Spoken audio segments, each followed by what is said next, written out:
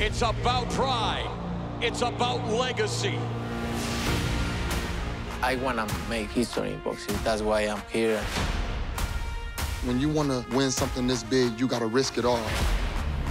But I'm ready, and I prepare myself for a different kind of fight.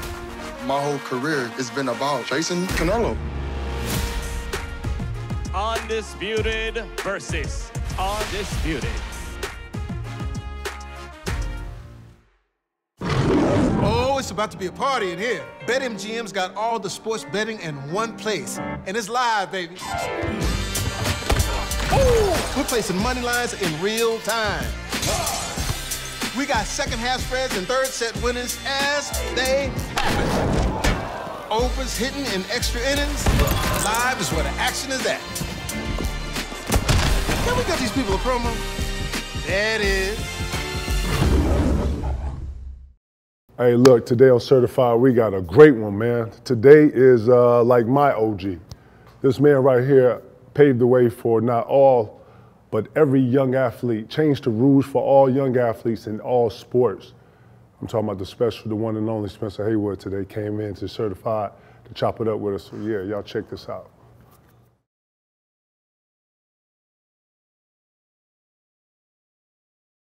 Thank you for coming through, man. Thank you. Thank you. I always like to start off by just asking, like, you know, obviously how you been, man? What you been up to? I've been healthy. Yeah, and I've been good. Life is good.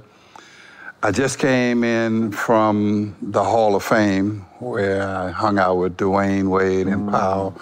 We went and played golf before, which is on that Thursday.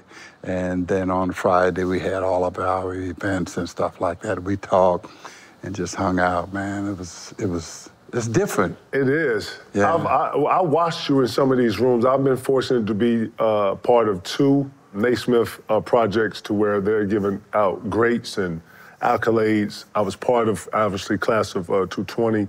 And then came. Yeah, well. Yeah, hey. I see you. Hey. Good look. Respect. Good look. Yeah. And then I came the following year, and I love all the OGs that come to all of the events. It's a chance to be able to exchange conversation and knowledge, right? You are the one constant that I see that just floats through the room. I want to know, man, what's your secret, man? Like, you've always had a certain charismaticness about yourself. You know, where's that come from? I guess it comes from Detroit. You know, because I was born in Mississippi, and I had to leave Mississippi because if I stayed there, I would have been relegated to the cotton field. I'm from a place called Silver City, Mississippi, and it ain't no silver and it ain't no city, just cotton fields. Definitely. And so when I got to Detroit, they re-educated me and re-changed my whole life because Will Robinson saw me as this prize package, and he was the coach and the first NC2A Division I black coach in the history of the NC2A. College. So he saw me at age 15 and says, well, look, I can make this guy into a champion. And so he started off with me in ballet, and I was like, what the hell are you talking about, ballet? You're going at your core. So the balance and everything. So I had to go, and the next step was I had to spend hours with Dr. Wayne Dyer. He wasn't a doctor at the time, he was just a professor. And so we would go through lessons and speech and everything. So it was a whole process of like learning and bringing me out of that mold of this raw talent, a raw person. So, and the whole city of Detroit was like, what if this guy would be the first guy to take us to the Class A state champions? Because the city of Detroit hadn't won the Class A state champions in 35 years. Wow. So everybody's hopes were on me. So they just polished me up real well and had me going through all of the bookstores and everything, trying to relearn how to read and write, because in Mississippi, there wasn't that possibility. Wow. So I had to start all over again. So I was very polished as a young dude, you know? And so we ended up going to the state and we won it. Wow. First time in 35-year history. And of course, I had Ralph Simpson on that team, who his daughter is India Ari, and so we had like 6 guys, I think, went pros, either in baseball and football and basketball. You know, as you sit here and say this, I have a very parallel path from coming from real gullible Southern background. You know, you're not exposed to a lot. You come to a big city, and it's like a big classroom. You get a download. I didn't know that you were being groomed and prepared for or to be a professional. Yeah. You know what I'm saying? When you start tapping into speech, you know, because down south we got the mumble speech. We got the mumble speech. We got the mumble. We got the Southern drawl. We got the Southern slang. And, you know, and sometimes when you talking fast, because Southerners talk fast too. Yeah. I'm listening to you, and it's very parallel with my own. And it's crazy, because when I got to Chicago, it felt just like what you're saying. I immediately got downloaded to how to survive in this city, what to do, what not to do, where to go, where not to go. And if you do go over here, these are 9 out of 10 times what's going to happen. Yeah. What are your influences when you get to Detroit? Who's, like you just spoke about ballet. Most people in the hood are not doing ballet. Most guys down south, most girls down south, most people down south don't even probably, not even at this time, recognizing what ballet is and how it translates to raw talent and the physical specimen. Yes. Well, the ballet class was something that I didn't want to participate in. Right. Because my rest of the team was like, geez, oh, Pete, look at this idiot. Perception. And so I didn't want to do it.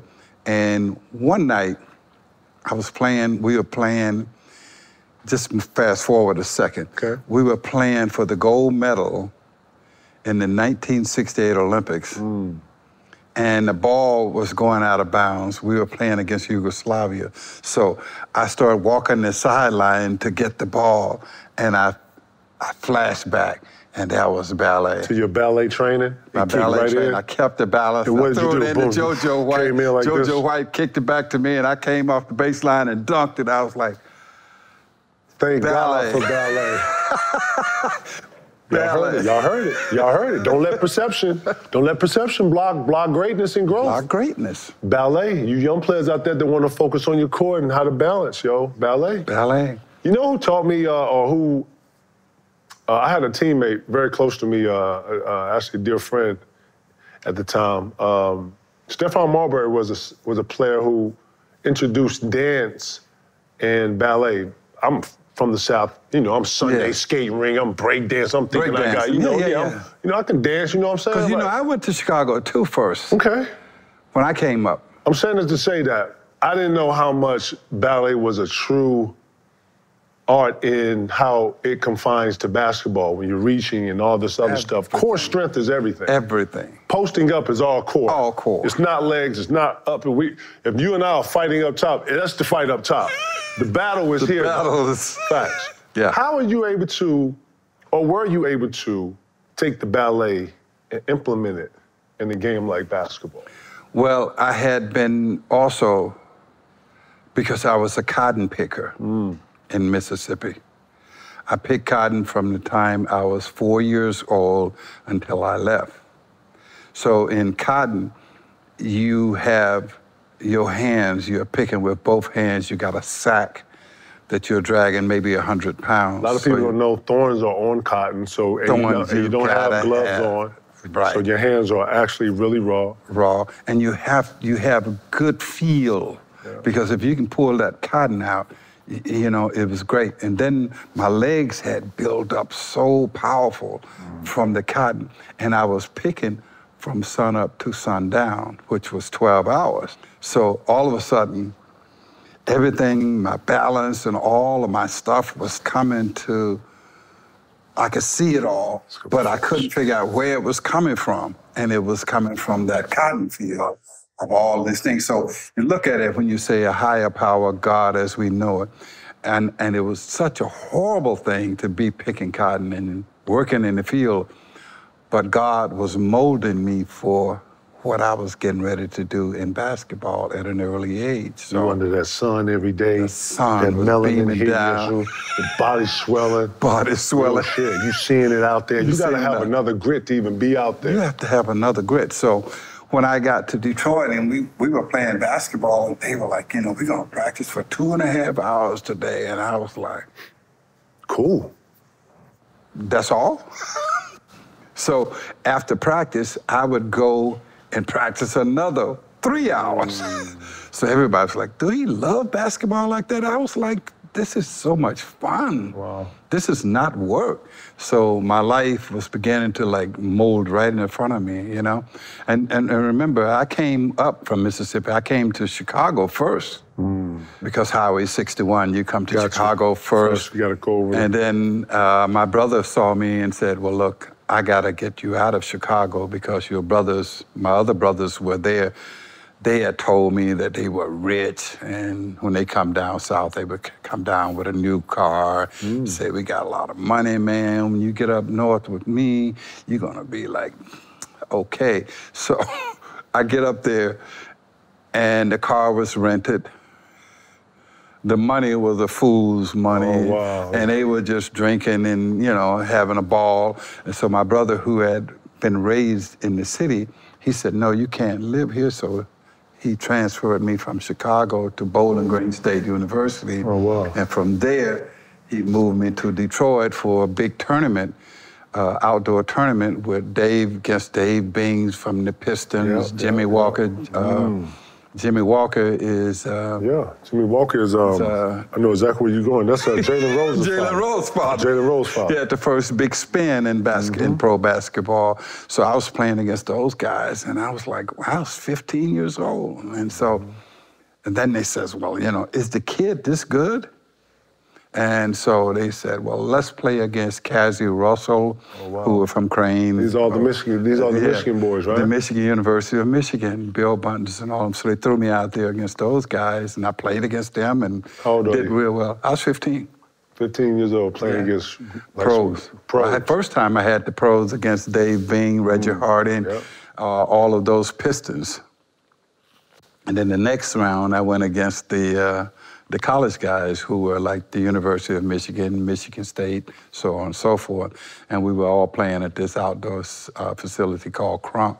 And then I got around to playing against the high school guys, and I was like, oh. You said it's at Crunk, right? Yeah. The famous, infamous Crunk. Crunk. That's the same Crunk in But it's the indoors is for boxing, the outdoors is for hooping. Yeah. All right, what's up, y'all? KG here. Football season is back, and I can't wait to kick off the action with the King of Sportsbook. This season, take advantage of BetMGM's first bet offer. When you place your first wager on your pro football game using my code KG1500. Yes, KG1500. Yeah, buddy. Register an account and make your first wager. If you lose, you'll get your stack back and bonus bets up to $1,500. Start the pro football season off right with a KG certified in BetMGM. So it's safe to say that these are the people that are not only inspiring you, but these are motivating parts. These are motivating parts. This is the first time that I was like, I had gym shoes on, real shoes on, because my gym shoes, I came up from Mississippi. My shoes were these Converse, and I had cardboard paper in my shoes because I had wore the bottom out. So it was your first time in some real canvas, nice, comfortable shoes? Nice, comfortable shoes. Were you nervous? Step on the floor with a casual wrestle? Step on the floor with I didn't even know. I didn't even take it in like that. I was just, man, I just wanted to play. Oh, wow. And I had got out of the cotton field. Wow. So I just wanted to play ball. So your perspective was such of a gratification and such a different perspective that, you know, it sounds like Detroit was just a canvas to just let loose of all these dreams and all this rawness that was inside of you, right? Yeah, because here I am, you know, I'm coming from where you got John Lee Hooker and those people playing a 4-bar blues bunk. Do-doom, do-doom, do-doom. Is that the Chitlin circuit? Where a bunch of jazz and like, no, they wasn't playing jazz. They were just playing blues. Oh, okay. Well, you know, my wife left me, and the dog died, etc. Playing doom. And so I get to Detroit, and then you got, I bet you're wondering how I lose the Motown. You got that whole sound. I was like looking around, like, whoa. And people doing the cha-cha and they dancing to it, Yes, so it was a different world for me, you know. But I was just taking it all in, and so then Will put me into all those classes and had me in speech class and all this, and I'm trying to figure out, why are you doing all of this stuff? And he said, you're going to be the one that's going to liberate this city, and I'm going to train you to be a pro player. And I was like, a pro basketball player? I hadn't seen the pro players, but I had just played against them in this pickup, and I was like, yeah, I think I'll be a pro. He was curating you. Yeah. A lot of people don't know, man. A lot of people do know this. Spencer Haywood in '68 won a very, very predominant case against the government. That wasn't in '68. It wasn't in '68? It was 1970. That's 1970. 70. I filed suit in 1970 against the NBA because I wanted to play. Well, let me just back up for a second, if I may. I was playing with Denver, and what happened with the Denver team was it was an ABA team. And so the Denver team in the ABA, Hannah Storm's father, Mike Storm, says, well, you know, we didn't get Kareem in the draft to come over to the ABA. Kareem went to NBA. Milwaukee. So they came after me and said, well, look, your family is poor and in Mississippi. You know, you can be the first one to leave college early and play in the pros. I was like, you gonna pay? So I left after my sophomore year. And even though I was an All-American first team with Kareem, Pete Maravich, Calvin Murphy, all of us was on the first team All-American team in college. So I left and went to the ABA, and the ABA says, well, this gamut would work if you can get 7 points and 5 rebounds a game for this season, and this would be a good move for us. And we can then usurp the draft and get all the young guys to come into the ABA before they go into the NBA. So they were trying to use it as a leveraging tool. A leveraging tool. So I went in there and averaged 30 points and 19.5 Hell with rebounds. your 7 points, right. You can have your 7. You can have that What 7. talking about, I'm talking real ball here. Right. I'm a cotton picker, man. Right. This ain't no work. This is work. This is work, man. I want to work. So I bust out that season, and then I was the MVP, Rookie of the Year, leading scorer, leading rebounder, MVP of the All-Star game. 19 years old, just turned 20. And so I went into the ownership, and we said, well, look, they said, we're going to give you a contract. So they gave me a fraudulent contract, a Bernie Madoff contract, where I was going to get my bulk of my money from age 50 to age 70, providing if I would stay with the company and drive trucks. I know. It's insane. So I get this. Sound like a Jim Crow deal there. This was a Jim Crow deal for sure. Super Jim Crow deal. And it's going to get deeper. Wow. I said, oh my God, I didn't have an attorney. I was like just a young guy taking everything in and believing that they were going to take care of me. So I go get this lawyer. So Al Ross come in, he's my young Jewish lawyer. He come in, I'll straighten this shit out. You know, I got this. So we go into the office with the owners of the team, who are these truckers, the Denver Rockets, who are Rocket Service, which is the Denver Nuggets today. So we go in and we sit down and we're like, yeah, we like to straighten this contract up and we like to do this. So the owner sat there and he looked at us and he said, I tell you what I want you two sons of bitches to do. Spencer, you take your nigger ass out of here and take that Jew-ass lawyer with you. Get out of my office. You can't go back to college because you're ineligible. You can't go to the NBA because you're underclassmen, so you're stuck with me. This is to Mr. Storm. That's what he said to you. No, that Mr. Storm, Hannah Storm's dad, he was the agent who put us all together. This was J.W. Ringsby, who owned the Denver Rockets. And he owned a franchise here. So then Sam Schumann, who owned the Seattle Supersonics, and Jerry Colangelo, who owned the Phoenix Suns, they had the idea, we're going to, because the ABA was raiding the NBA with players, so they said, let's raid the ABA guys. Every time they get an MVP, we're going to steal him and bring him to the NBA. But the one problem with me, they got Connie Hawkins to go to Phoenix, and then I was the next MVP, so I was underclassed still. I had one more year left. Sam Schulman said, you know, what are we going to do? And I said, I want to play. And Sam Schulman said, well, I'm going to teach you about Jewish loyalty. I'm going to put up the finance for your case all the way through. And I don't care how far it go, we're going to fight this. So I was like, great.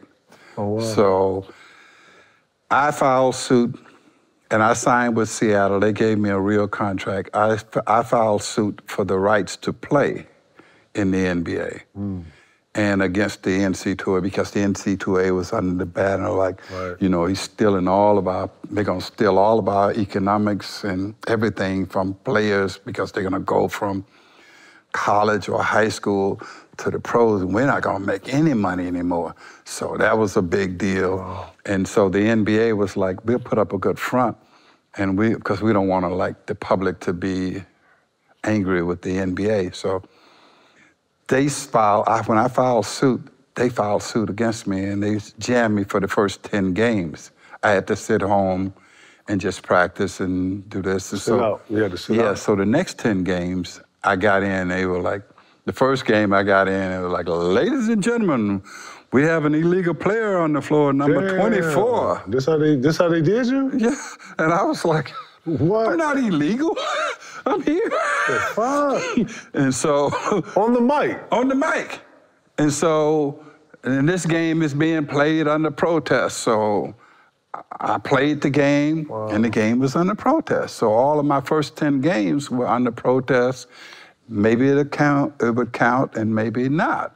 And then they got an injunction again for another 10 games I had to sit out. Then the next 10 games, I got an injunction to play again. We get to Cincinnati, and they said, guess what, ladies and gentlemen, we got an injunction tonight. And they said, this injunction read, he must be outside of the grounds in which this arena sat on. So they put me out into the snow. Oh, wow. So I stayed out in the snow, and I almost froze, and then I got on the bus and left and had another 10 games. Then I got another 10 games. Next time we were in Chicago, Chet Walker is warming up on the other end, and the owners of the Chicago Bulls said, act as if you got hurt. So Chet said, oh my God, my ankle is hurt. And so the next morning I get up, and they sued me for $600,000. Why? Because he said he tripped on his ankle while I was warming up on the other end. So they're playing all these games with you? All kinds of games. So the case maneuvered its way all the way to the Supreme Court. And when it got to the Supreme Court, Thurgood Marshall was on the court. He was one of the justices on the court, and he kept saying, you know, it's ironic this case is not affecting tennis players, hockey players, baseball players, and he kept going on with different sports. And he said, man, now, ironically, it's only the 2 revenue sports in college that this rule is affecting. And so he said, you know, we're sending our soldiers to Vietnam at age 18. They're coming back maimed and hurt and sick and dying. But yet, you got a player whose mother is picking cotton in Silver City, Mississippi for $2 a day. My mother was at that time. But yet he make all of this money for the Olympics. He made all of this money for the university. He made all of this money for the ABA, and yet he can't make a living in the NBA. And so that's when the justice got together and they said, they came back 7-2 in favor of me. Oh, wow. And that's when the case was over, March 1st, 1971. Wow.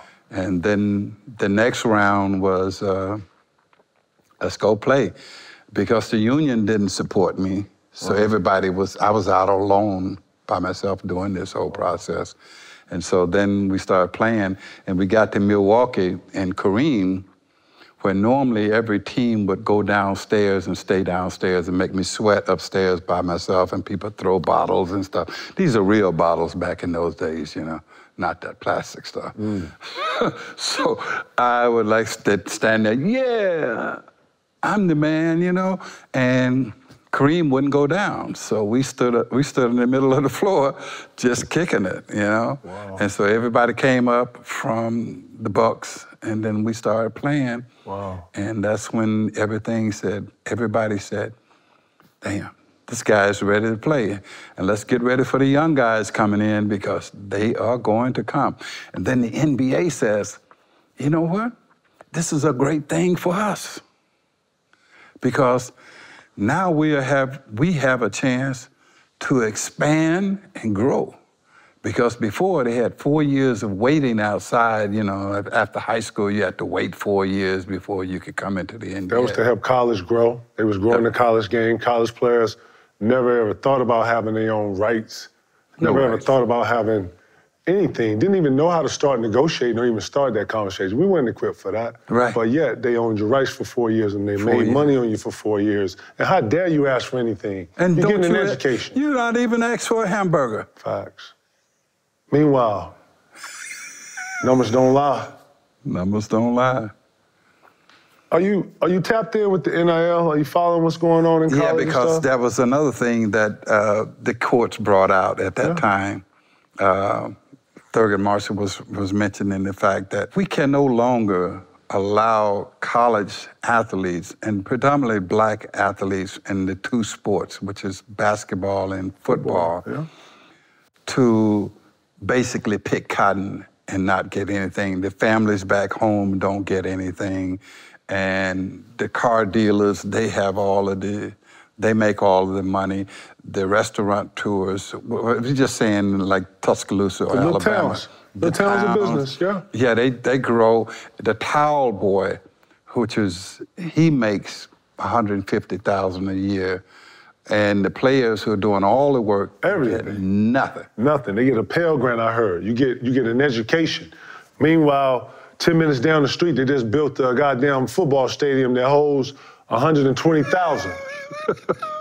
Don't tell me you're building that off Swiss cheese and encyclopedias and dictionaries, bro. That's what I'm saying. Yeah, we should be saying it. So we need to be in on the lawmaking.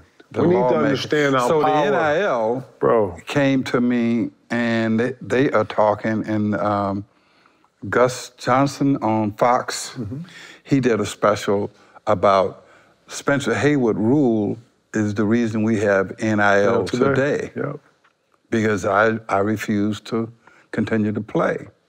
And so it opened up all of those doors. So the NIL now is like you see Bronny and those guys are getting paid. College athletes are getting paid. My daughters were basketball players in college, but they didn't, you know, we had this, you know, they are now getting paid. You see not my daughters, but the girls from LSU, from our state. Iowa. They getting, I mean, it's like you're making a living because that's what you're doing. And you're getting an education. And the educational value was diluted since 1956. It was put in as a gimmick.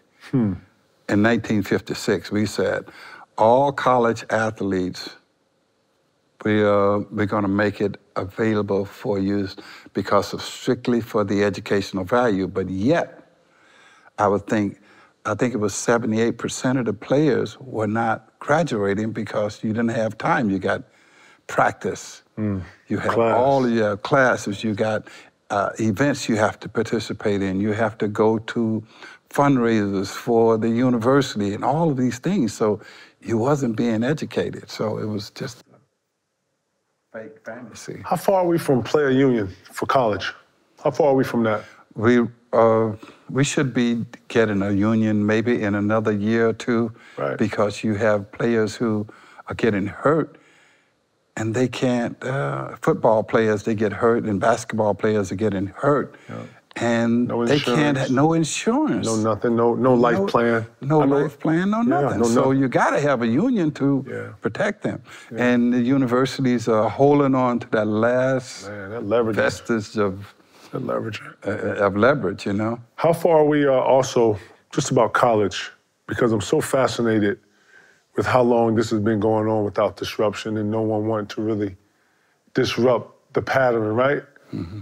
But comes change, comes disruption. Someone has to be the elder statesman for something, right? Yeah. I do know between 65 and 75, 1965 and 1975, groups, community groups, people are speaking out, people are outraged, coming back from war, the times in that time. No one's thinking about going up against the NBA. No one thinks to take the challenge to be the first. Who inspired you, or what is the inspiration behind that thought alone? Well, what happened, I mean, Did you look at it like that? Huh? Did you look at it like that? No, I was looking at it as if I have one goal in mind. My mother and our family had been picking this cotton and living in slavery, indentured slavery here for all of these years. And my mother's back had went out. So she was crawling on the ground and picking cotton from the dirt and from the stalk and putting it in a sack, but she could barely drag the sack, so she pulls it up a little bit, and then she picks some more, and then she pulls it up a little bit more. So my whole idea was just, I gotta get my mother out of this cotton field. Wow. Because she's going to die if I don't. So that was my whole process. But then on the other end, I'm from Detroit, so you had all the revolutionary people, man, brother, you getting down, you're gonna make it happen, you're gonna do this. So I kind of got caught up in it. And then when I was going through the case, I approached Wilt. And I said, because I was playing against him in the Lakers one night, and I said, Wilt, why didn't you, you left college early, why didn't you fight the NBA so I didn't have to have this fight? He says, because I'm not as stupid as you. Wilt played alone. He played the Wilt played alone. Wilt said, I had one more year. I went to the Globetrotters, and I came into the NBA. And he was saying it as jokingly, you know what I mean? He also had he was counsel. Proud. He had counsel. He had great counsel. He had a Juris Lloyd giving him plays, giving him taps in. There you go. People don't know that, man. I learned a lot on the Wilt. Shout out to the Wilt Chamberlain family, man. Yes, you know man. Make sure y'all catch that Wilt doc out there, too. It's a good that's Wilt a great doc. You did a great job, yes. What did we miss on the Wilt doc that you know? Or what would you say that, if anything, if we missed anything that you know that wasn't in the doc? Well, you took care of everything. I mean, it was like you had Sonny Hill, you had all of those people from... People don't know how big Sonny is. If you were looking for a historian... Sonny Hill. If you ever are in the Philadelphia area and you get a chance to go to any Sixer game, and you're a fan, tap Sonny Hill. You're gonna know who Sonny Hill is too. He looks like no other in the gym.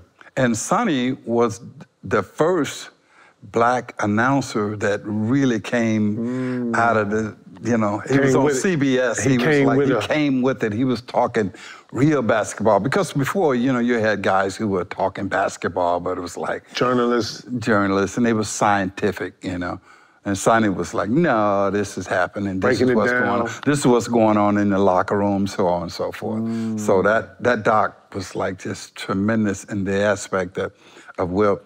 And the part that, I don't know if you missed it, but Wilt was part of the Naismith Naismith, you know, our Hall of Fame, because he went to the University of Kansas. And my coach in my first year with Denver was John McLendon, who was the first black coach as well over there. And he was from the School of Kansas with Dr. Naismith. So it was just, it was bringing up all this beautiful history to me, just watching the Wilt story and just like, people don't understand. I played against Wilt. How dominant, how great he was as a player. And that's why sometimes when people start talking about the GOAT, I'm like, oh, Lord, that's a conversation. It's a big pot of stew conversation. People think it's just this little bitty. And the pot of GOAT is a huge conversation with a bunch in it. With a bunch of goats flying up out of it, and jumping up and down, you know? It's like bubbles in the soup. You know, one of the things you don't get enough credit for, to me, is your style. You know, I say this in all due respect to everybody that's ever played in the league. I call face-up, the grasshopper. Or the praying mantis, and you will understand when you see the face-up. And working from the face-up, if you have speed, if you have athleticism and agility, it's you already know this, it's quantum ways of just on each block. It don't even matter. You can take the same things for the elbows of the free throw line and work the same way. I'm saying this to say that Sigma, Jack Sigma, very famous for the face-up. Face-up. Could hit you, had pump face with the lower body, never moved like I'm going into the science of basketball right here, so just bear with me, right? Sigma probably had the coldest face-up from the big, from the post, and from anywhere on the court that I've seen. And I put you and Jack Sigma like right here. I just want to know, what was your inspiration off the face-up? Like, I knew you had a lot of people know your hands too. You know, Connie, y'all was real, man, you know? So I'm going more into, I don't think you get enough credit for the credit for being the big who faced up, worked off the one dribble, could come middle, hook you both ways, step, like off the glass. Like, a lot of people don't tap into more of where these moves are coming from. As a historian and being able to put different things in your game, you gotta know who was what. Kareem with the sweeping, right? He was using a bunch of namaste and yoga moves that was actually elongating him. I'm going to the sciences, so keep up if you're watching this, Back to the ballet and the yoga again. Here we go again. So I'm saying this to say, all these things go in to this. Where'd you pick up on grasshopper? Where'd you pick up on praying mantis? Like, or you just playing? You know, boom, you face, you know, like take me through where you getting some of your influence when it comes to the play of. Well, the first influence, major influence, was a coach named Lenny Wilkins, and who was a player coach. We played together, but he was my coach. And he would always say, I don't want you down here just in one position, because you can't make but one or two moves. I want you to face up and to keep the ball similar. So Jack Sigma and I are coached by the same Lenny Wilkins. I know, this basketball world is so small. Fucking science, boy. I know this shit, boy. You hear what I'm saying to you? I'm from the fuck. This shit is so crazy. This is crazy. I didn't even know none of that. I put you, man, bro. I apologize. Keep going. Okay, so you're certified today. So boy. here's Lenny today, boy. So my first game in Seattle. I get it now. The Seattle when the Sonics were. When I came with the Sonics, so I ripped the ball off the backboard. I kicked it out to Lenny. And Lenny was like dribbling, and he said, and I said, oh, okay. And he kicked it to me, and I was at the free throw line, so I just said, well, what the hell? So I just took off and floated in there, dunked, and I turned around, looked at the audience, and said, yeah, let's go. And they said, he's a hot dog, isn't he? And they kept saying, hot dog, hot dog. Oh. And so the next game, they were like waiting. show us something. Oh, do something. Man, do something, hot dog. Do something. Do something, hot dog. So I did some more stuff. So then all of a sudden, the fans in Seattle was like, we love this style of play. So I moved out from underneath the basket and let the center play down low, and I started facing up. When I got the ball, I faced up, look around. I had like 4 or 5 different angles. Right. And Lenny we would stay after practice. We would work on the angles, and you can go here, you can go here, you can go. All of these spots, you gotta know where the science of the game is, where the floor is. So we were hitting those spots, and that's when I said, yeah. Wow. And he would always say, don't bring it down to your waist because you got Chris Paul and those guys swiping at you. So keep it up around here, and you can also shoot it while you're up here. You can keep it right here and just shoot it. So. How long did it take you to master? Well, I stayed in the gym for hours, and Lenny was like, I know that. He said, damn, I thought we was going to work for an hour, and I stayed for 2-3 hours because I wanted this thing so bad, and I was just, you know, when you are learning from a master, you just can't, you just don't want to let it go. You want to like take it all in. You want to suck it in some more and some more. You want to just keep eating and eating and eating. My stomach is full, but I just want to blow up. So I stayed in the gym. I love that. I totally love that, man. Like, as you're sitting here talking, like I'm sitting up here thinking, like, you know, sometimes you think that you're a little different. At least I could see that. We're so much alike. So much. We always say this. We are so no much. bullshit. You know, I obviously didn't go through the type of background that you went through with. But you know, growing up in the South, you got to have a certain pedigree. Yeah. Got to have a certain, and living down South makes you tough. It makes you weathered. You know what I'm saying? I like to think that when I moved up north, I was prepared. I had a certain level of confidence about myself. I wasn't no showman and none of that. But I like to think that the city brings another level of not just this raw talent that's in you, but, bro, the energy. You know what I'm saying? Like I can remember just being in Chicago and how everybody was just fascinated, not just on the ability to run all day, but my energy levels were different from everybody's. You know what I'm saying? Yeah. I studied. Did you ever think when you was up, you know, when you came up, oh man, these city boys. I used to dream a lot. Yeah. And I used to go to these little tournaments, and then these tournaments would be, you know, Chicago, it'd be LA, it would be New York, it would be Detroit, it'd be you know, at the time, because I'm in South Carolina, so you get a bunch of Atlanta, Charlotte, Virginia, you get a bunch of Miami, Orlando, and these Southern boys, sometimes you get the Texas boys, Florida boys crazy, Texas boys run and jump like, you know what I'm saying? Yeah. But then you start kind of, you know, and I would always look forward to playing city guys. Like when I played New York guys was always talking.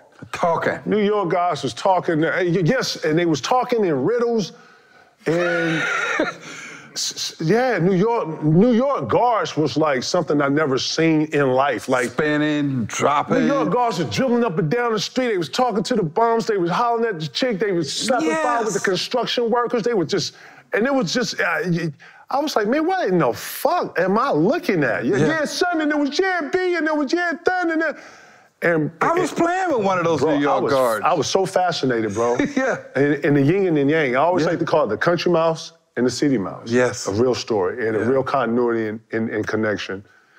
But I always loved to play against the city guys because they talked the most shit, and they had all the jazz. You know what I'm saying? Like the city kids had all that. Yeah, son. Yeah, come on here. Oh, draws. You know, had like, you know what I'm saying? Had all the.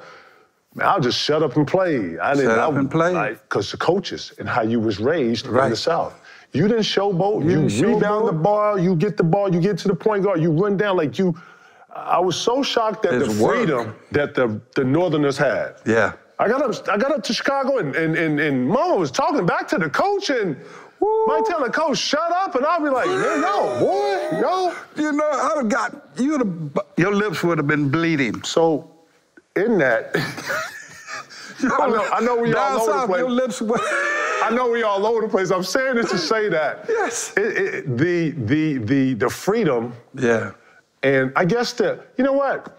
I would say the Southern respect that you are raised with for your mom, your father, your grandmother, your grandfather, your family. No, sir. Yes, sir. Yes, ma'am. No, ma'am. But I found out a lot of these kids up north are living on their own outside. They don't have no place. And they're their mom. They're the granddad. They're they are it. They're the breadwinner in their house. Right. And it changed my philosophy, and it changed my perspective to not judge you from sitting right here, but man, I can't believe you doing this, bro. At the same age that we doing this. Talk about a little bit of what Detroit taught you from a street perspective that you carried on into your everyday life, or you carried into the league with you. Well, I mean, Detroit taught me those fundamentals because also will let me sit with the judges, go to the courtroom. This is in high school. Wow. I mean, like going to meet up with judges, and I was clerking a little bit, and I'm learning the law.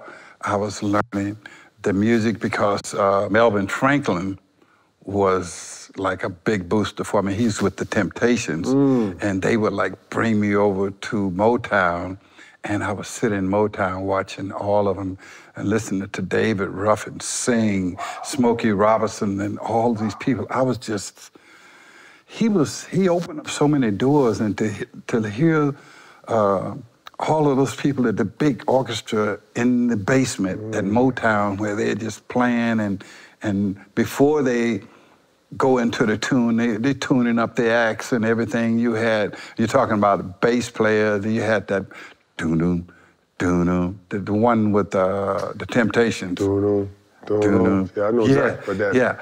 That first sound, that was the first Motown sound, eh? Yes. So you was around when that first thing was being in the studio. Ooh, what was that like? That stuff was so awesome, my God. And then there was so much shindigging going on in that thing, yes, man. And then one night we got on the bus and we rode from Conant Gardens down to the Fox Theater. The Fox Theater had Smokey Robinson, they had... Sam Cooke, all of them? No, it was just Motown. Oh, just all the Detroit guys? Stevie Wonder. He was young Stevie Wonder. He was like little Stevie then. That's when he was young, he was like my age. He was like 16. He was a prodigy. He was playing that. That's when he could sing and play the... playing the harmonica. So I was just fascinated by going into the Fox Theater and paying $1 and watching all of these acts for $1 and just looking at the music. And we were sitting way up high, you know, wasn't down at the Fox, but... That's why that shit was $1. So you're sitting there, you're listening to all of these great musicians, and you're like, wow. Because the only person that I had seen before that was, they came to this school at McNair High School where I was before I got to Detroit. They had Howlin' Wolf, Jimmy Reed, and B.B. King. They was on this tour bus, and they took Highway 49W in Mississippi, and they stopped in Belzoni, and they stopped by the high school, and they gave us you know, like a commencement exercise, a show. Oh, wow. And that shit blew my mind. I was like, wow, I want to be a musician. So I asked my mother, can I get a saxophone lessons? And it cost 50 cents. She said, you better go back to the field, boy. Right. You got no 50 cents. You been back to Detroit lately? Yes, I'm going back to Detroit on this weekend. I'm going to play in Mark Wahlberg's golf tournament. Your thoughts on it? And then, re-gentrified, different look. What's your thoughts? Well, my thoughts are, I invested in Detroit with Coleman A. Young back in 1992. I built an apartment complex along with 2 other partners. Nice. And the stuff then blew up ridiculously. And I was just there, and I mean, Detroit is... It's on its way. Yeah, it's on its way. And it's about time, too. And it took, you know, I guess white and black came together to make that city for what it is and what it was and now what it's going to be. So Detroit is a pretty serious place. Sure. It's the one city that you have on the water, and on the other side, you got another city and another country, Windsor. Yeah, that's the Canadian joint, yeah. Yeah. They mirror each other, almost like twin cities almost, Twin right? cities, yeah. Yeah. It's just, it's an opportunity village. You following the Pistons? Yeah.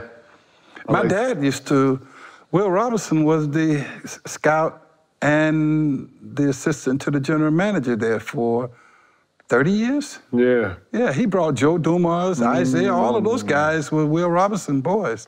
I love it that they got downtown being where you come to watch the games. That's real Detroit. We would always play out in Auburn, and you would never get to really feel like you was in Detroit. You know what I'm saying? At least now you feel like, you know, you're like, this feels Detroit. Yeah, but let me flash back to the old days of Detroit when we used to play at Cobo Hall downtown. It was a fashion show, pimp show, everybody, It was who's who. It was who's who, and then you had all of the musicians, everybody came in. It was I'm glad you said this, because this segues into this. Yeah. Spencer, are you following with the league of the in-game tournament? Have you heard of this? Yes. So this is kind of the Commissioner's Cup, I guess, the league's way of having a Commissioner's Cup. You know what I threw at Adam? The in-game tournament needs to be just that. It needs to be the who's of who. It needs to be a fucking show. The red carpet, who dressed tonight? It needs to be like when we watching the Oscars, it needs to be who's front row, who's in the town. It needs to be like a boxing joint. You know how boxing come in for, you know how Money May bring everybody out and everybody come out with the you know what I'm saying? If it's Bud Crawford and Spence and they you know? Yeah. Like that's what the in-game joint. Give me your views or give me your thoughts. It's in Las Vegas. It's in Vegas. So you know, it's in Vegas. You gotta go big in Vegas, right? You have to go big. Tell me your views on it. You think it's good for the game? You like it? Yes, all of this is good for the game, and I love basketball today. Facts. I mean, to see where it came from and to where it is today, I love all of it. And when I was being talked about coming on your show, I mentioned it to Adam up at the Hall of Fame. He said, "That's your guy, isn't it?" He said, "KG is your guy." Nah, Adam's good people, and it's gonna be a good show. Adam's good people, man. He was praying for us to get together and do this show. What's up, man? And he is one of the guys who are working behind the scenes, and he's telling me to just be cool for a minute, because he wants to put my name on my rule so that all the players will know that it is the Spencer Haywood rule that they are playing under. Because you know, 90% of the players today in the NBA are playing under this rule and don't even know it. Wow. So he's gonna put the name on it. We should put that in Naismith. It needs to be on the side of the wall just for... Well, they got it in the Naismith. No, it needs to be to where we can see it. Amplified. Yeah. With a screen. With a screen. On some digital shit where you can read it. Yeah. You know what I'm saying? We need to... Remember that Han Solo? Y'all remember Star Wars when Han Solo was encased in ice? What was that, nitrogen or some shit? We need to put the Spencer Haywood rule up like that. Y'all laughing, I'm dead ass. You know, that rule has created over $50 billion in players' revenue since 1971 until now. And then think about all the greats that come out of that. All of the greats. All of them. So, Magic, Jordan, you, all y'all. Cole. You're cold, man. T-Mac. T-Mac. Dwight Howard. Dwight Howard. Bron. Think about all of it, right? Yeah. When you watch today's game, players today, what player reminds you of yourself? Or mirrors, or when you see it from your perspective, you go, that look like me. Giannis. Really? Yeah. I had a better shot, outside shot. But Giannis, because I was long, I could reach and I could do that. And you dunking that motherfucker. And I was dunking. Ain't no laying up nothing. Nothing. Everybody need to know, Spencer Haywood, put this on your motherfucking head. So here's Kareem in 1980, which, you know, was a crazy year for me. But in 1980, so me and Kareem, we were working on this guy hook. So, and I keep telling Kareem, if I get this close, I'm gonna dunk it. Right. Look at all this finesse. Yeah. And he was like, you know, you could put some years on your career. He was talking about the impact of it. The impact, and put some years on the career, but I never did listen because I was getting high that year, so. I'm glad you brought it up. Yeah. Are you watching Winning Time? Yeah, yeah. So when I found out you was gonna be on the show, I got a partner, and me and my partner were because we're enthusiasts on TV and all the stories that come out. There's very few people that can file claim to what's true and what's not, or what's there. You know what I'm saying? I didn't anticipate Magic or anybody. I did anticipate like the Lakers and Jenny Buss to come out or whatever, and kind of get in front of it. Because if you've been in the league and you know Dr. Buss, you know Dr. Buss has a reputation. If you know anything about Dr. Buss in LA, you know. You know what I'm saying? Okay. So when I was watching Winning Time off of what I know, it was all looking accurate off of what I know. Is Winning Time accurate? In my case, very accurate. Man. And literally. Literally. Yeah, it was very accurate, and I got a chance to talk with the actor that was portraying me, Wood Harris, and Wood said, "I will not do any harm to you. I will do right by you." And then I saw him with Matt Burns on All the Smoke, and he said, "I'm going to take care of him." One of my favorite, if not favorite actors in Hollywood, Wood Harris. Wood Harris. I mean, unbelievable. Great dude. So in the sourcing of this whole, Well, I think Jerry West is getting the raw deal. I heard Jerry West was intense. He was intense, but like this? Like this is like, it's a little extraordinary? A little. You know what I didn't like? The only thing I did not like in Winning Time, if they're gonna show you in the sense of how they showed you, show the build-up. Show the fucking superstar. Right. Show the motherfucker that, you know what I'm saying? Don't show him when he only on the decline or he had a bad, like motherfucker, like he was human. He went through a rough this what we doing? Okay, just show he was killing it. Well, show he came in here. But guess what? From that Showtime, from the HBO special, now Lionsgate has came in and bought the Spencer Haywood story for a major motion picture. So we're gonna do a series now? Yeah, it's not just a series. It's made for the theater. I got you. I got Mark Canton, who did 300, do all of the Power series, all of that. He owns all of that. And Vassell Benford, who owns the Power series, all of those series, as well as my agent on this is Tobias Harris' dad, Terrell Harris. So they're doing the whole movie of my life, so you won't just see my down year. Because that was my only down year in the NBA. They took it and rolled with it. But, you know, I'll tell you. It's compelling. Let's keep it real. Yeah, it's compelling. My story, the whole story is really compelling because you got Iman, you got I was just about to listen. We are on the same wave. I don't even have to tee this up. You know we're not. So I got to ask you this: What is inspired? Because right now, and I'm gonna set this up for all the viewers who are watching this. At this time, the league has a real drug problem. Multiple players, right? Yeah. But in the category of the box, right? Players are in the box. You're outside of the box. You at fashion shows, you date models. I didn't see this with anybody else. I heard guys who womanizing with different chicks. I never heard or never seen them with models. I'm just being honest. Bro, you at fashion shows, you at operas, you at the you at shit guys are not at. What's got you outside the box? What's got you thinking differently to where you over here and it seems like the league is here?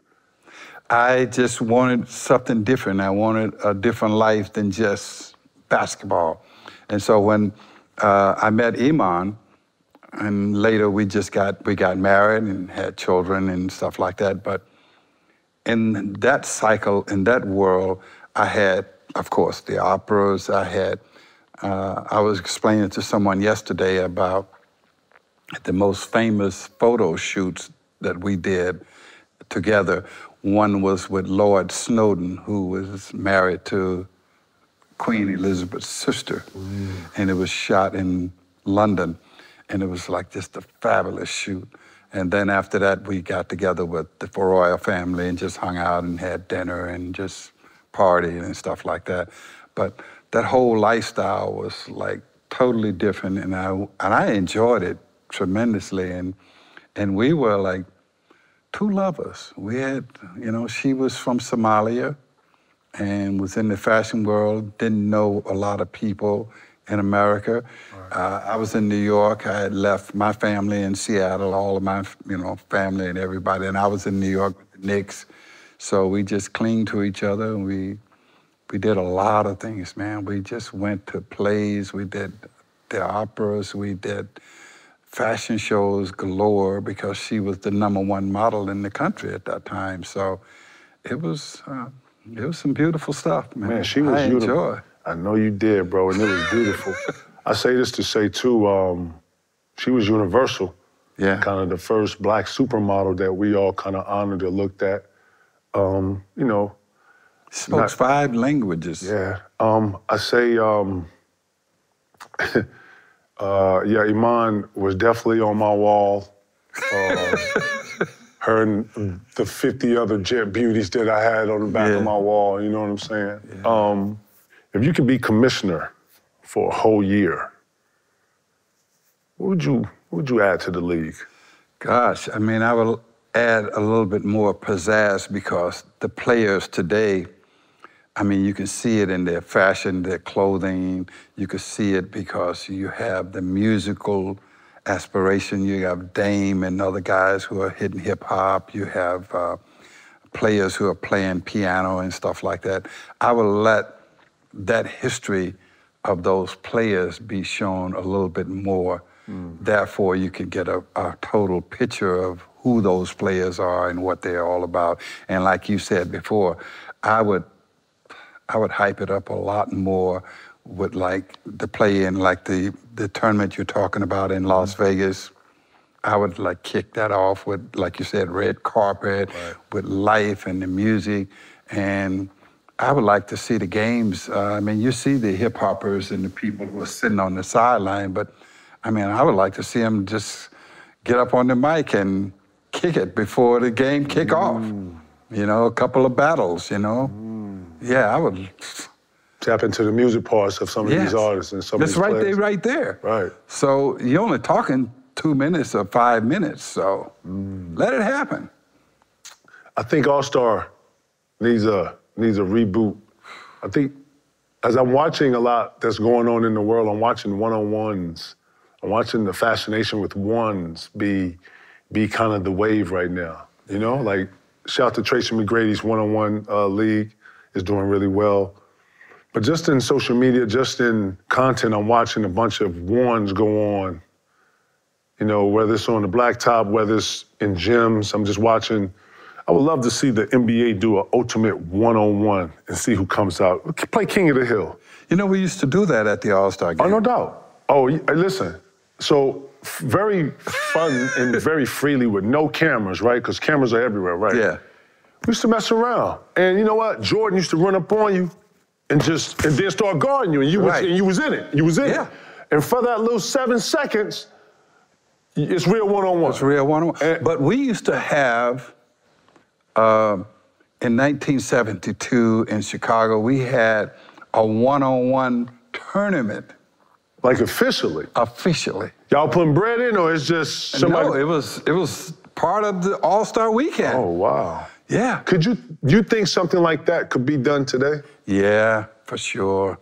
You think your good players would sign up for the one-on-one? That's the problem. And I know back then, you know, we all signed up for the dunk contest. We signed up for everything because you wasn't afraid to lose. Right. It wasn't like... And it says something, too, to perform under those lights. That's not for everybody.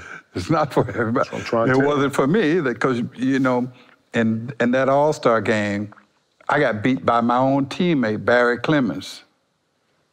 What you mean? A one-on-one. Oh, word? Yeah. And what is it? Straight up one check?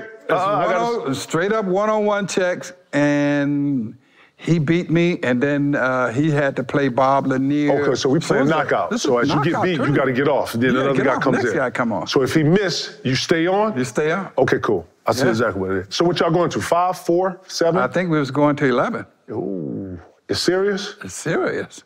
Ain't nobody fucking around like it's real, like... No, it was money on the line. Oh, yeah. Okay, so you call your own foul? Huh? You calling your own foul? No, we had a referee. Oh, wow. Yes. Ooh. Who won that? I'm not sure, but then later on they had another one with Kareem and Dr. J. I saw that. So, boy, Dr. J looked winded in that too. He was just, yeah. And that wasn't at the All-Star game. No, that was after. Because those are the two most. But I think that would work great at the All-Star game. And I think if you let everybody participate in the slam dunk contest. That's what that's what you want to see? You want to see the streets come in? I want to see the streets come in. Ooh, talk about a little bit about... I want to see it. Did you ever play at 55th? Did you ever go up in Harlem and play in Harlem? Well, how important was that? That was so... You was about to say Lenny Wilkins? Lenny Wilkins was telling me, when I was with the Sonics, he said, you want to get a little loose. I want you to go up to the Rutgers and play.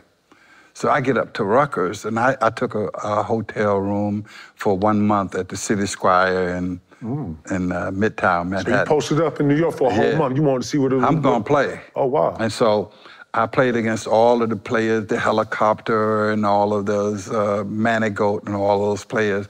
What's your thoughts when you walked through there? It was like... It was just electric? It was electric, and it was like you were going to, say today, you were going to a rap off. Like a rap battle? Yeah. Did it remind you of Crump? Yeah. So you had been there.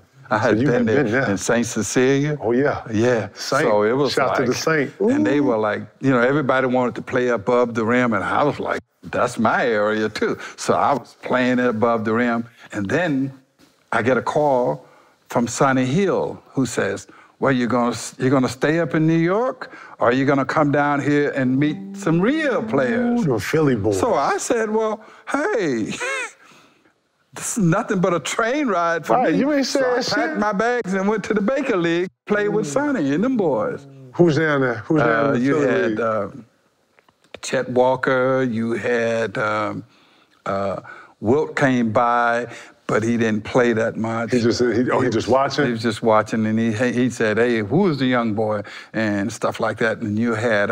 Cunningham then? You had Luke Jackson. I remember big Luke Jackson was like Harold Greer. Harold Greer. All of those guys were down there, and I was like, yeah, I'm in school now. They had some game? Yeah, they had game, and they was playing the professor type game, Like that Princeton backdoor, 2 dribble hands off, 1 dribble pull up. Right over here, and then backdoor, and you're like, wait a minute. Koozie shit. Yeah. So that was cool. Who had You got my spot in Boston, I got your spot? Yeah. Red Auerbach, he just now came out, the story is out now about him, saying the one player that got away from me out of the 4 guys that got away from the Celtics was Spencer Haywood. I was like, KG got my shit. You more Laker than Celtic, though. I know. You way more Laker than Celtic. Lakers always shiny. It's always glossy. It's always sunshine. The bean is always dirty. Got some grit on it. Yeah, the bean is. Man, thank you for coming through, Shout, man. I know it's something. Did I miss anything? It's 1,000 things in my head. Context to what you said. So 1972, the one-on-one tournament, $15,000 prize pool. They played by 2s to 20. You had to win by 4. Damn. The finals was Bob Lanier versus JoJo White. Bob Lanier won. See? Oh, Bob Lanier. I told you, Bob. He beat JoJo White? Yes. Yeah. So that was the finals of the one-on-one tournament. From what I gather, it was the only one that happened. I don't think it happened. That didn't happen anymore. No. But yeah, 15 grand, and it was all single-dollar bills. I think that if you get a sponsor to sponsor for like 10 million, yeah, that's when everybody gonna sign up. That's when you're gonna get your big boys. Easy sell. It's ones, yo. Yeah. Nobody cares about the prize money, because when you step out there, you forget about all that. When it's ones, and I think you should do full court ones. I don't think it should just be, you know why? I think you should. Now everybody in shape. Because you know what? What about the big guys? Bro, everybody, man, listen. Sean, put your name in the hat. We should do a hat. You want some ones, put your name in the hat. Boom. Yeah.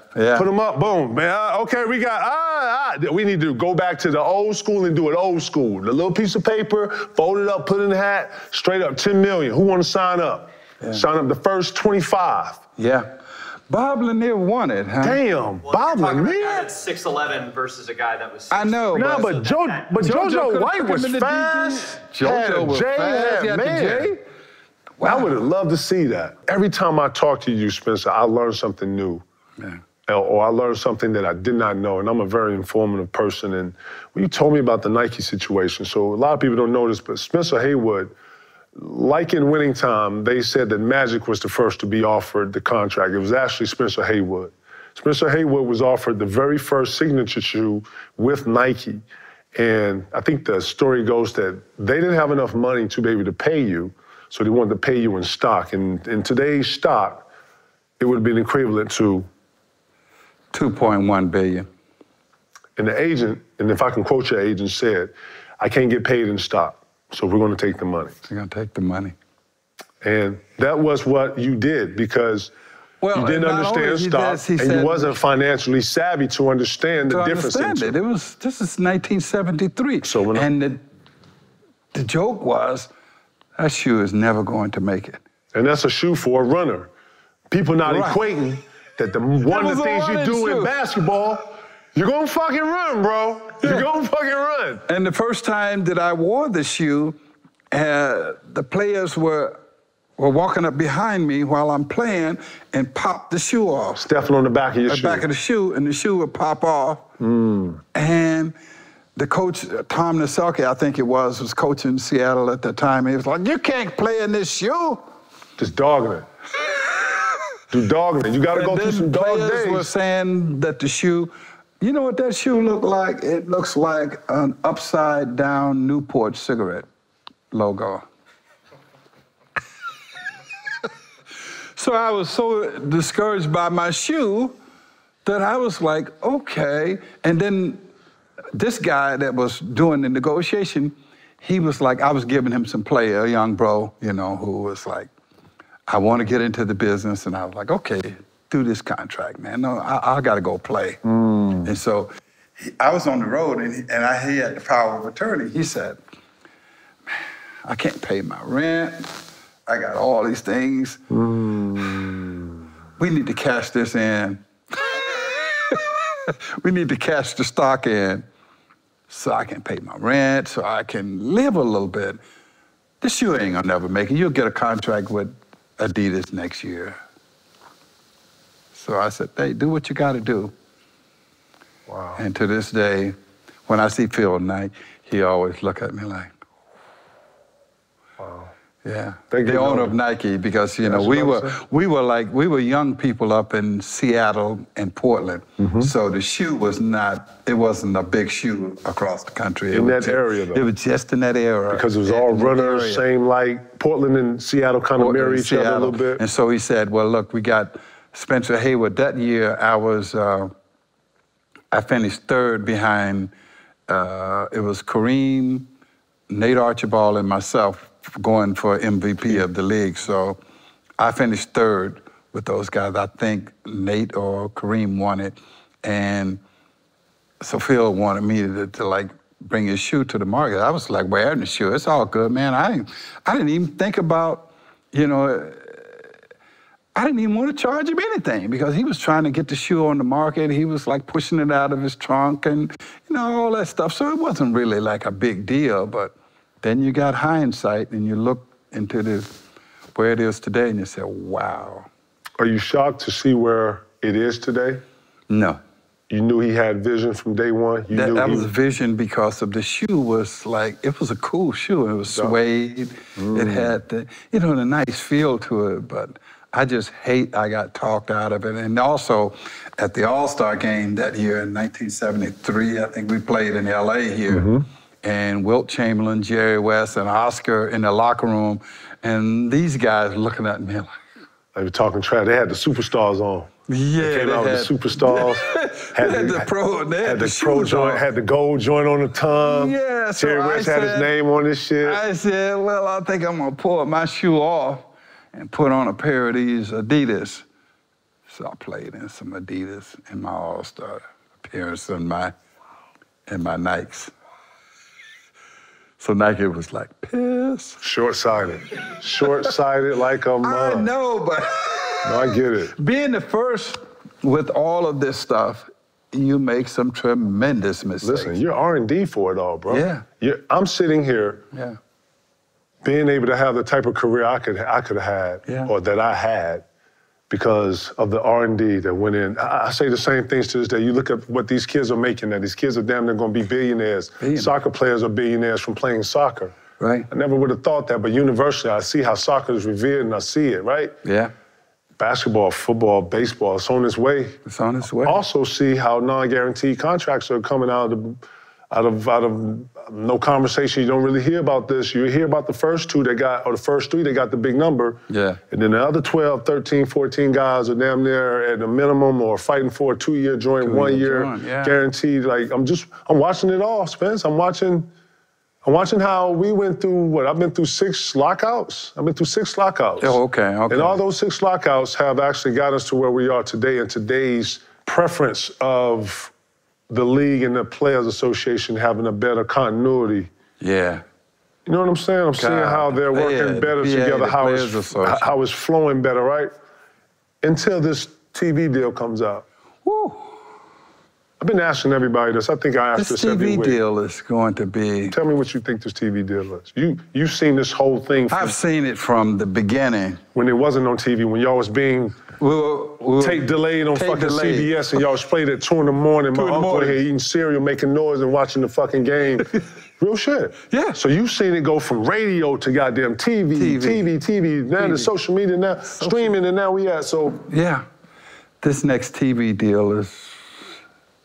What is it going to be? Maybe $3 billion? Shit, this goes... It's close to 3 already right now. It's close to 3 now? No. This TV deal is going to be probably 150, maybe 100 billion.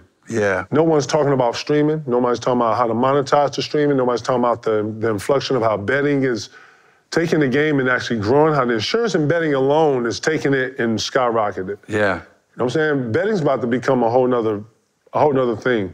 The interaction, the incentives that come with the not just for the enjoyment of loving basketball, but you knowing what you know in incentives and knowing how game flows, being able to, you know, partake in betting. And man, are you when you look up, drugs was a problem in the league. You couldn't bet in the league. Now, if you're in the league, you can smoke. You can smoke. Hey, I could put a parlay on a parlay. I can. Yes. I want to know your thoughts, and as you look at today, it's like, boy. You was born too early, man. I was born too early, but if I had been born 1 second later, this whole thing would not have. Absolutely. It would not be. Absolutely. Yeah. Man, so I probably would have disappeared, boy, if you didn't go through all this real shit. So I look at it all as like, my gosh, I'm still around. I'll be 75 on my next birthday. That's what's up, man. And I've seen it all. I've seen drug abuse in the these 70s and the early 80s. I've seen it flip around because David Stern and I, we had a long talk about that whole process at that time, because he was like, Spencer, I hate to do this, but you gotta leave the league for a year. And they exiled me into Venice, Italy, which was nice. But not a bad place. Not a bad place to rehab, I tell you that. No kidding. Yeah. And so I played some serious ball over there. And then we were talking just before he passed about how the league has grown and how I participated and how I made it, helped to make it what it is today. And we just sit there and we sort of cried a little bit, man, on each other's shoulder because we started out together. I was about to say, David Stern, a lot of people don't know, man, he was the first commissioner to me that valued relationships. And he didn't want those relationships to be public. And he worked better in the shadows. Yeah. He was an operator, he was a doer, and he was up on this shit, yo. I like to think that by the time Adam came into places where I felt like I had dealt with Adam on the early stage of negotiating, you know, with the lockouts and stuff, so you kind of see like the worst parts of each other. You know, you do that. Yeah. But then also, you grow a little respect in those meetings because there's only but so many people in those meetings. And only so many people are talking. Right. And if you're talking, you gotta know exactly what you're talking about. What you're talking about. And it's gotta be respected. Yeah. Or no one in the room hears you. So Adam and I kind of built a little continuity just between. He loves you. I fucks with Adam, man. He good people, man. Yeah. He is. He loves me too. And that's why I'm like, why do you love us too? Because the commissioner. What the hell is going on here? You know, the commissioner not supposed to be loving nobody. You're know not what I'm supposed to love it's us. Changing. It's changing. He's changed the mechanism of how that whole dynamic is. But I say this to say about, you know, the great David Stern, man. The way he built the league from business at times was a fuzzy vision. And I'm not saying I was a fan of how he did a lot of things. I wasn't keen on him trying to step on hip hop. I wasn't keen on him trying to rebrand the black man. I wasn't feeling that. But when he explained what he was trying to do from his perspective and how to do it, he thought, well, when I had to go get a job, I had to put a suit on and dress up and play the part as I was going to get the job. If I'm taking us into China and places and into the Asian world where, you know, we're going to get some new licensing agreements, man, it's going to grow the game. Grow the game? We're going to grow your brand. We're going to grow. I need everybody dressed up. I need everybody to look the part. And that's when I was like, oh, well, why you didn't say that? Versus trying to take AI off the cover, strip him of his shit. And then that's when it was David. Oh, I don't have to ask you guys. And then like, yeah, well, actually you do, motherfucker. He got a little arrogant in there. Ain't no little nothing, you know. He's David Stern. But I found that he respected when you had a voice. I respected that he followed the wave. When he sat down with Al to have the weed conversation, he knew that it was time to have that conversation. He was right on time with that one. He Very was strategic. Like, I knew I have to have this conversation. The genius. And what I'm seeing in Winning Time is all of what I know of what I've learned from the OGs talking to me and what I've heard. Him sitting down at the table, and it happened to be Dr. J, Larry Bird, Magic Johnson, yourself, Kareem, and then, boom, y'all having dinner. And just so happened Jerry Buster's at the same meeting.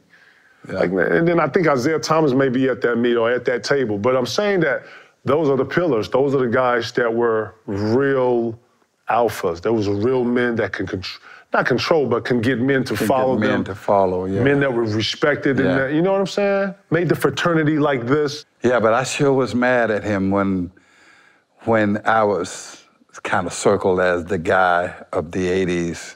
But I understood it because I said, well, you know, I did do the damage. If you gave yourself a reason to be the reason, then he didn't mind putting the reason on you. Right. And you know what? So I accepted it because I had to carry the load. Not even though. He know your background. He know that back. You know what I'm saying? Don't have me going to this Musa shit. Right. That's the same thing. You get the target on your back because, one, you're the one that can take it. You understand what I'm saying to you? And I was the example because, you know, I had the wife, I had the fashion, I had all of the glitz. You had what everybody wanted to be like, but didn't nobody want to say it. You understand? Nobody want to say it. Yeah. Thank you for coming on here today, man. It's always a pleasure, man. You already know. Every time we get together, it's electric. This is electric. Man, thank you. Man, thank you. I appreciate you, man. Appreciate you. Certified today, man. The great Mr. Haywood, y'all. Let's get it.